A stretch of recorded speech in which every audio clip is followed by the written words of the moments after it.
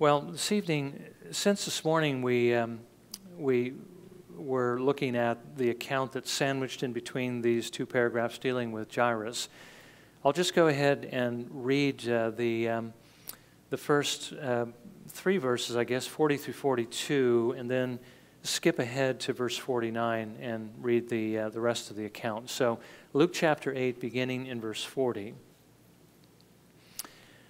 And as Jesus returned from the Gerasenes, the people welcomed him, for they had all been waiting for him. And there came a man named Jairus, and he was an official of the synagogue. And he fell at Jesus' feet and began to implore him to come to his house, for he had an only daughter, about 12 years old, and she was dying.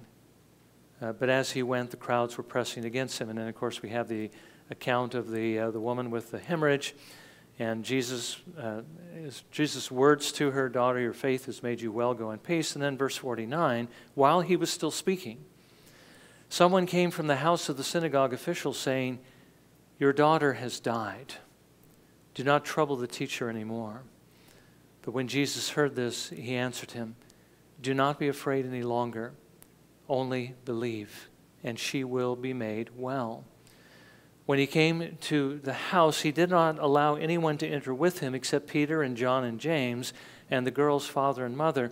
Now they were all weeping and lamenting for her. But he said, "Stop weeping, for she has not died, but is asleep." And they began laughing at him, knowing that she had died. He, however, took her by the hand and called, saying, "Child, arise." And her spirit returned, and she got up immediately. And he gave orders for something to be given her to eat. Her parents were amazed, but he instructed them to tell no one what had happened. Well, may the Lord again bless his word to our hearing this evening. Now, again, by way of review, this morning we saw Jesus return to Capernaum, where he was greeted by the crowd, and Jairus, as we've just read, who begged that he come to heal his 12-year-old daughter. While they were going, the woman in the crowd, remember, reached out and touched the edge of his robe, believing that if she did, she would be healed. And as she believed, so she received. And again, we saw this morning as an example of the kind of faith that we need to have to receive the Lord's blessing. If we would receive, we do need to come to Jesus. You know, often we don't have because we don't ask. So we need to remember to come to the Lord. We need to remember come to him first of all and not last of all, not when we come to the end of our resources, but at the beginning when the need presents itself. We need to come confidently.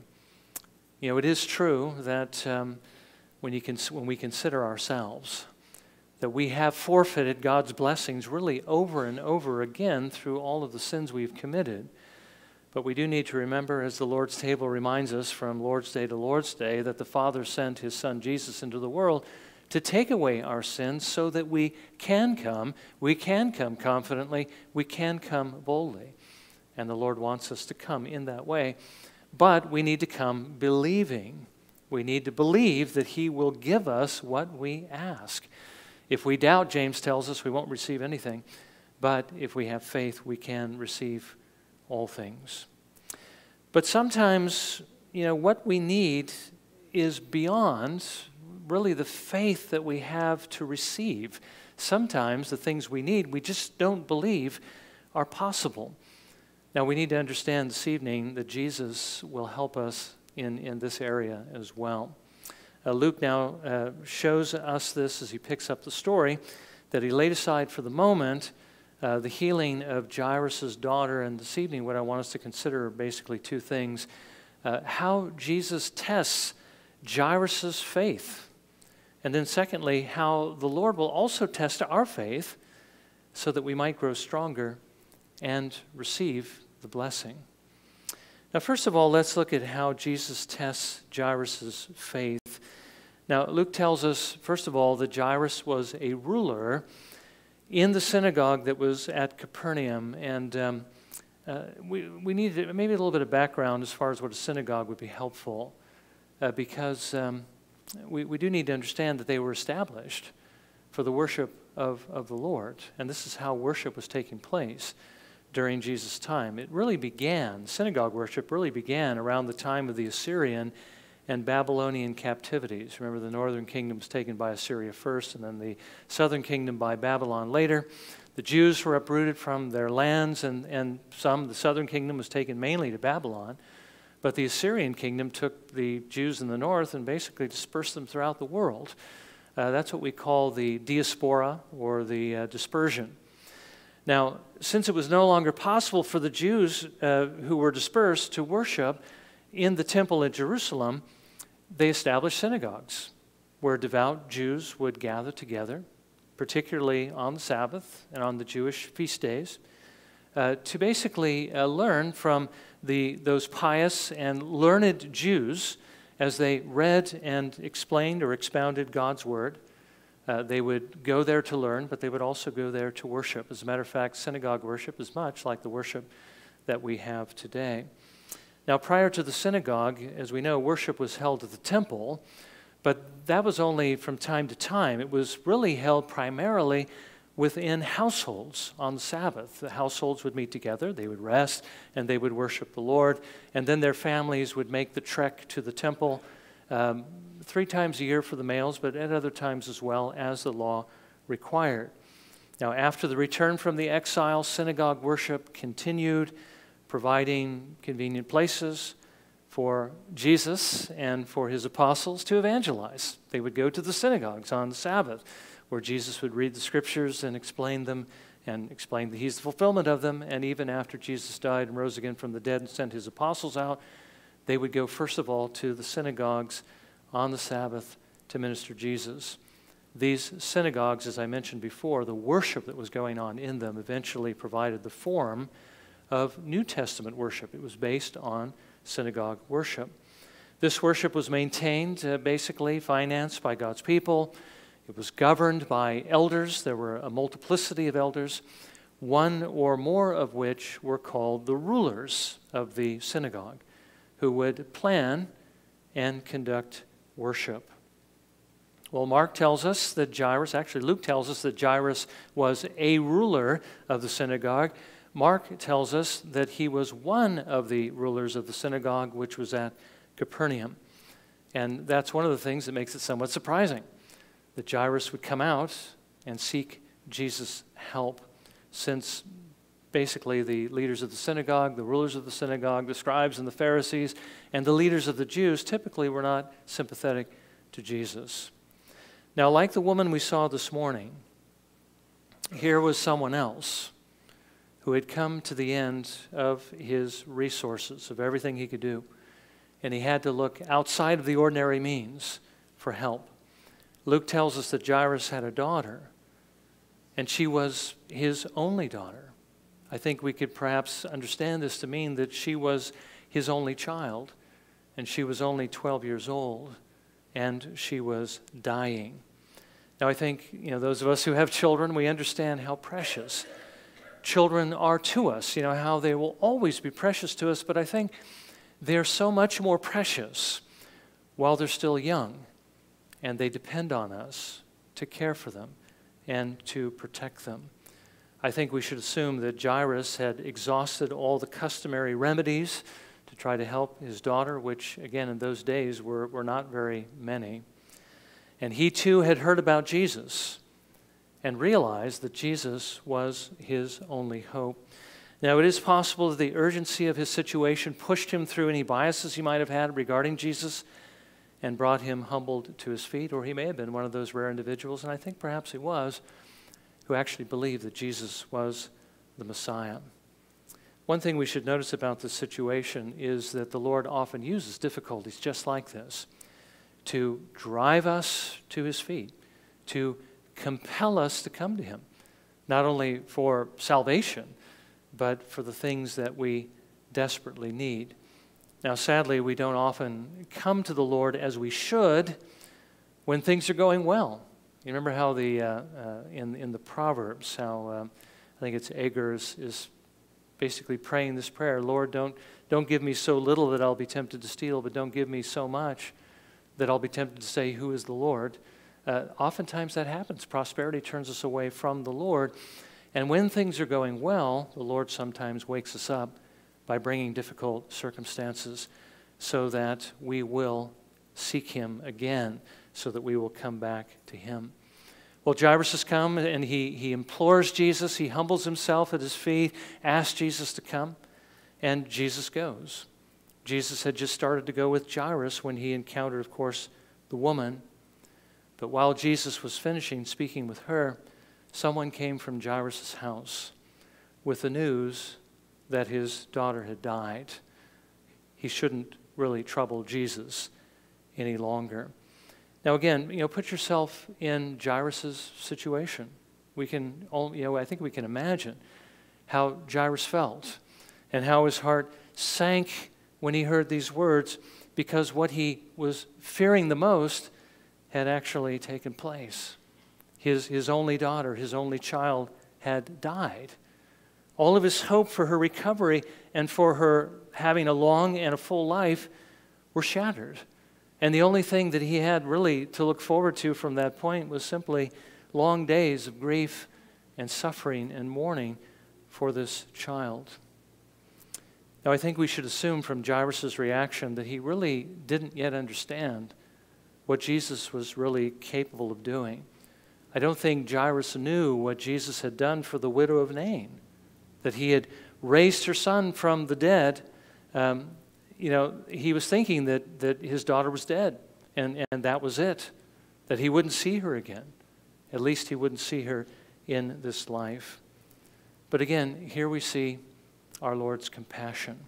When Jesus heard what the messenger had to say, and he knew the impact that it was going to have upon Jairus, he said to him in verse 50, "Do not be afraid any longer. Only believe, and she will be made well." Jesus was asking Jairus to trust him even when it appeared that all hope was gone. Now, we're not told, but I think we should assume that Jairus did believe. I think he believed at least some degree by God's grace, because he didn't just give up and tell Jesus to go on his business, but they continued toward Jairus' house. He seemed to have some hope because of what Jesus said, that she might yet be saved, even though she had died. Now, when they came to the house, Jesus didn't allow anyone to enter into the house except his closest circle, Peter, James, and John. It's interesting, these same three are the ones that he will take with him to the Mount of Transfiguration, which we're going to see in the next chapter, and to the Garden of Gethsemane, where he prays and asks the Lord for the grace to be able to endure what it is he's about to endure. We know that Jesus loved all of his disciples. Jesus loves everyone that belongs to him. He loves all of his brethren in the Lord. But we do need to recognize also that Jesus had his favorites, and apparently these were his closest and most trusted disciples. So he brought them in to see what it is he was going to do with this girl. And he also brought in the girl's father and mother. Now, when they entered, Jesus found Jairus' relatives and friends, the servants, and the mourners are basically the hired mourners. They were all weeping for her. They were all lamenting for her. And we know some of this was genuine and some of it wasn't genuine. But Jesus wanted this to stop because of what he was about to do. So he tells them in verse 52, "Stop weeping, for she has not died, but is asleep." I think the idea of being asleep here tells us something about the state of this girl. But of course, believing that Jesus was crazy, believing that they knew better than Jesus the exact state of this child, they began to laugh and ridicule him.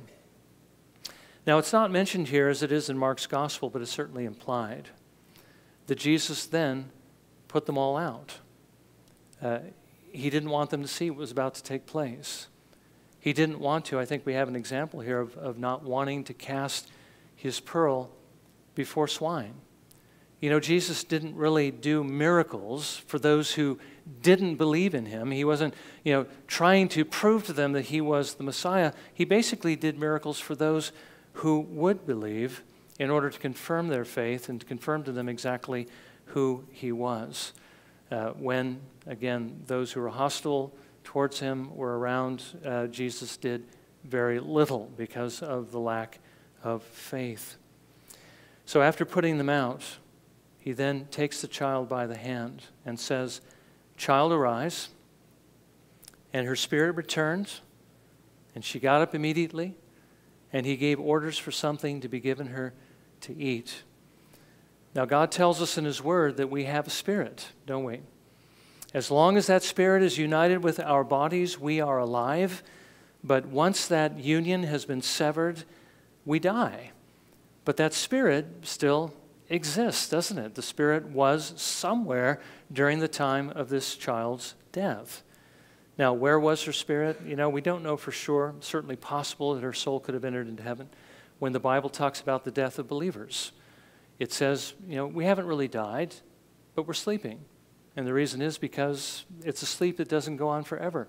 Eventually, the Lord is going to awaken us from our sleep, as Jesus did with this girl. Or it could have been held by the Father.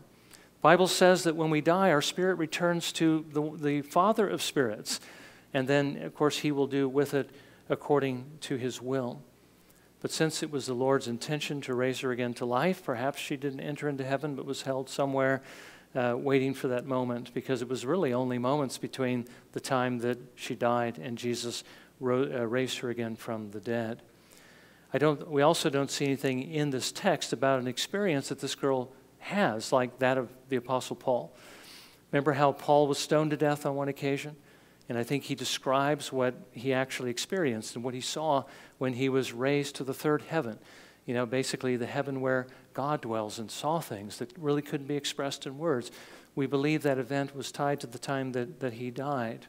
We don't know exactly what happened to this young girl's soul, but we do know that at Jesus' command, her soul returned to her body, and she began to live again.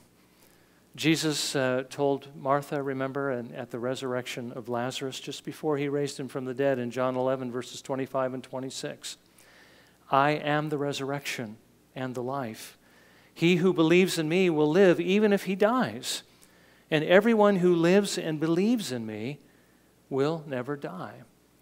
Jesus is telling us here that if we are trusting Jesus, that even though we will one day die, we will physically die, our souls will continue to live with him forever. They are immortal. And they're immortal whether we're saved or not saved, but if we're going to be with the Lord in heaven, we have to trust in Jesus. But he will keep us, and we will go to be with him. And then when Jesus comes the second time, he is going to bring our souls with him and reunite them with our bodies, and our bodies will live again, just as Jairus' daughter began to live again. And then after her soul returned, she immediately got up. Jesus told them to give her something to eat. And I think this was to prove to them that she was alive. Was this just their imagination, or had she really been raised from the dead? Jesus, when he appears to his disciples later after his resurrection in Luke chapter 24, verses 41 through 43, as they're looking at him in amazement that he could possibly be there, Jesus said, "Give me something to eat." It was proof to them that he had been raised from the dead, and I think he was wanting to confirm to the parents that their daughter was, in fact, alive. And when her parents saw this, they were amazed. This is beyond, as it were, what they were expecting. The word amazed there essentially means they were so astonished as to be completely overwhelmed. And I think they were overwhelmed not only with the amazement that she was alive again, but they were overwhelmed with joy.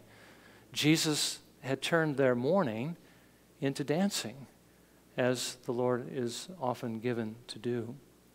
Now finally, he told them, since they were basically the only witnesses outside of Peter, James, and John, and again, the implication that he had put everybody else out of the house, he told them not to tell anyone what he had done for this young lady. Jesus does this at other times, remember? And I think it's likely because Jesus didn't want things to continue to move towards basically his crucifixion too quickly.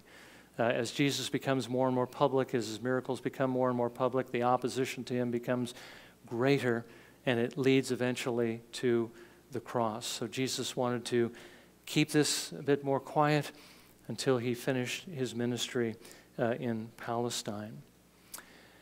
Now, as I've said, this was essentially a test for Jairus in different ways. It was a test of just how much Jairus would actually believe. Jesus wanted him to trust him, even though it appeared that all hope was gone. I mean, not only was the girl dying, that was perhaps test enough for most of us, but the Lord actually allowed this child to die. All hope was essentially gone. And one thing we need to recognize in the Scripture is that the Lord often does remove all of our earthly hope before he breaks through with blessing. And this is something we see happening over and over and over again in Scripture. It's not something unusual. Remember what happened to Job. Job had everything taken away from him. His children were all killed. All of his possessions, all of his wealth was taken away by foreign powers. His health, he lost that as well, as the Lord allowed him to be struck. Even the comfort of his wife and his friends was removed from him, and yet Job trusted, and the Lord restored everything to him and even more. And his later days were more prosperous than his earlier days. God had made to Abraham a promise that he would be the father of many nations, but Abraham had to wait until all earthly hope was gone of the fulfillment of that promise. He was 100 years old when Isaac was born. And then after Isaac was born, God, and realizing that he was the child of promise and the one that through whom all the nations would essentially be eventually blessed through the coming of the Messiah, God called Abraham to take that child of promise and to sacrifice him on Mount Moriah. And I think by that time, Isaac was not necessarily a young lad, but we do know that he hadn't been married and he had no children. And yet, Abraham was willing to take him to do this, basically crucifying or putting to death everything that God had promised to him. But because he was willing to do this, when it looked like the promise was about to die with Isaac, the Lord spared Isaac, and he blessed Abraham with many more children, and he became the father of many nations.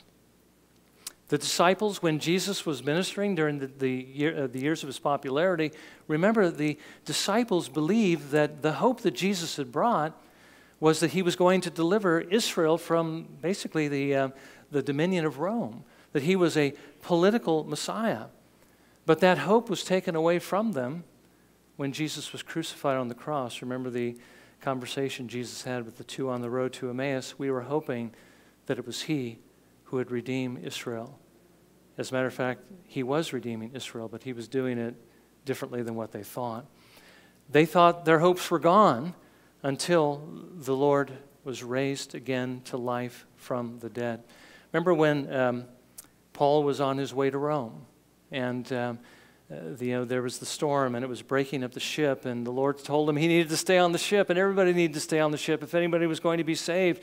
But it seemed like staying on the ship was going to be the quickest road to death. But it was because they stayed on the ship that the Lord spared all of them. When it seemed like all hope was gone, the Lord brought deliverance. Well, you see the same thing is true here, isn't it, with regard to Jairus? He thought that his hopes for his daughter's future and the future of his family were all gone when she died. But Jesus raised her again to life. Now, the Lord, we need to remember, works often in this way. He makes his providences, I think it's one of the Puritans who wrote this at one time, but he makes his providences to go contrary to his promises. And what that means is that he makes the situation seem like it's going the wrong way before he brings the blessing to us, to see if we're still going to believe him, to see if we're still going to hold on to his promises even when it seems like things are becoming hopeless. And the reason why the Lord does this is to make our faith grow stronger. The reason he does this is because he's working through these things in order to strengthen us. Remember, Jairus did not have that strength in and of himself to believe even to the degree that he did, nor did any of these others by themselves. It was the grace of God working in them. It was like Jesus encouraging Jairus, don't be afraid any longer, but believe, and your daughter will be made well. I think of that illustration of this very thing in Pilgrim's Progress, which is really a picture book of just about everything we have to go through as Christians. When Christian is in Mr. Interpreter's house, I think one of my favorite illustrations in the house is where he goes into the room and he sees this fire that's burning next to a wall, and there's a man who's pouring water on the fire, trying to put it out. But the more water he pours on it, the brighter the fire actually burns. And while Christian is trying to figure out how can that be, Interpreter takes him to behind the wall where there's a man who's secretly feeding oil into the fire to keep it burning. And basically this is a picture of the very thing we're looking at. Satan is going to try to put out the fire. He's going to try to quench our hopes and our faith in the Lord Jesus Christ and in his promises, but the Lord is secretly feeding his Spirit there to keep us going, to keep us believing, to strengthen us. The fire doesn't get lower, the fire burns brighter. It doesn't seem like the things in the kingdom of heaven go contrary to the way you would think things would work out. By trying to quench the fire, it burns more brightly instead of just simply stoking it with more fuel, which is kind of the way we wish it would work. But the Lord knows best, and adversity is what he uses to strengthen our faith. What William Cooper wrote in his hymn, God Moves in a Mysterious Way, actually says this quite well. He says, ye fearful saints, fresh courage take. The clouds ye so much dread are big with mercy and shall break in blessings on your head. We do need to understand when the Lord brings these difficulties and trials in our lives, he intends these things to end in blessing. He intends to give us what it is he's promised, and he intends along the way to strengthen our faith that he will do exactly as he has promised. But the one thing we need to do is we need to trust him because he is faithful. If we don't feel like we can right now, we need to call out to the Lord for his mercy. We need to look back at his faithfulness through the years, and we need to understand that Jesus is with us just as much by his Holy Spirit as he was with Jairus, encouraging us that we don't need to be afraid. We only need to trust, and we will see what it is that we have been seeking the Lord for. So I hope that this is an encouragement to us in the difficulties that we're going through. Certainly is an encouragement to me that the Lord will do what he says. We just need to get our eyes off of the wind and the waves, right? And get them fixed upon Jesus and keep them fastened there. Jesus and his word and his promises. Well, may the Lord give us the grace to do that. Let's just take a moment and pray and ask the Lord to help us.